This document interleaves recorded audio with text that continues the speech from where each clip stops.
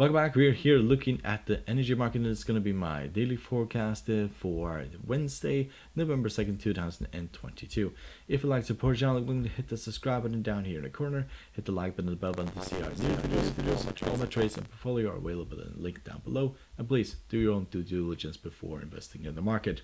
So let's look at the WTI oil, and as you can see, it has had a really bullish day today. We're up roughly 2.2%, and the main reason for this is that COVID restrictions are basically getting relaxed in China, and that kind of means that Chinese society is going back to normal, and also economy, and therefore demand should be increasing, or expectations for demand should be increasing, and therefore we have roughly 2.2% to the upside.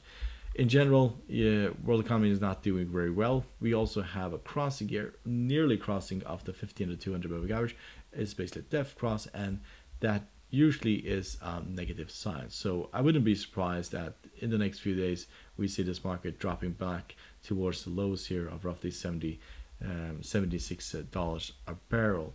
If we manage to take out this candlestick here, which is roughly 92, then we may go towards 95, and after that to 100, and then beyond that. But that is a tall ask at this current stage. MACD is bullish, stochastic is also bullish, and RSI is bullish as well. So let's look at the natural gas. Natural gas has been basically all over the place recently. We have dropped quite significantly below the 200 moving average.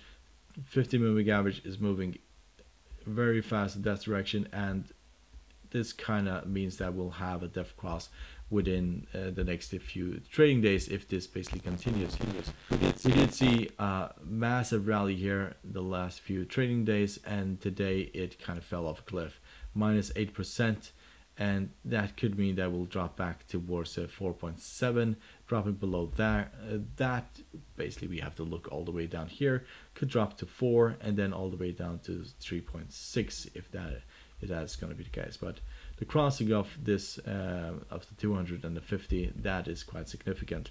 If you're looking at the MACD, is still bullish, stochastic is becoming bearish, and the RSI is bearish as well. So hope you find this helpful. You want to support the channel by subscribing, hit the like button above and see our new videos, and good luck, and thank you very much.